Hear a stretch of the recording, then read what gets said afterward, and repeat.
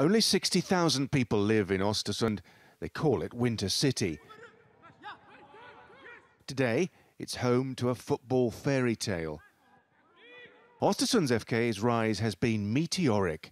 Fourth-tier no-hopers a few years ago. This year they won the Swedish Cup and are one victory from the knockout stages of the Europa League. The mighty Galatasaray, their biggest scalp so far. There's an old Swedish word, mainly used in the north of Sweden, called eljest. And eljest means that you're a bit different. It can mean that you're a bit stupid too. But it can also mean that you dare to go your own way. You dare to think outside the box. Thinking outside the box is what they do here every day.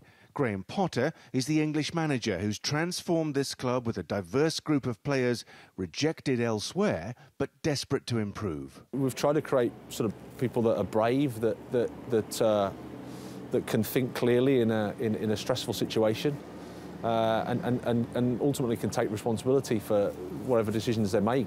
Ostersund's success is, of course, based on its football and its results on the pitch, but also on unstoppable team spirit. And this club has a unique way of developing that, helping players make the right decisions and helping them play without fear. It doesn't get much more unconventional than this, the annual club community production. This year's was all about minorities and integration, with players forced to sing, dance and write their own raps. A few years ago, it was Swan Lake, and no one gets out of it.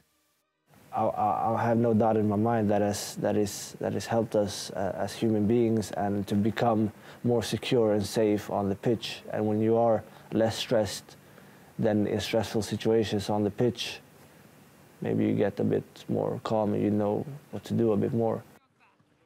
Ostersund's extraordinary approach has delivered results, but has also strengthened the bond between club and town. They have already come a long way together, but everyone here believes the journey has only just begun. Simon McGregor-Wood, TRT World, Ostersund in northern Sweden.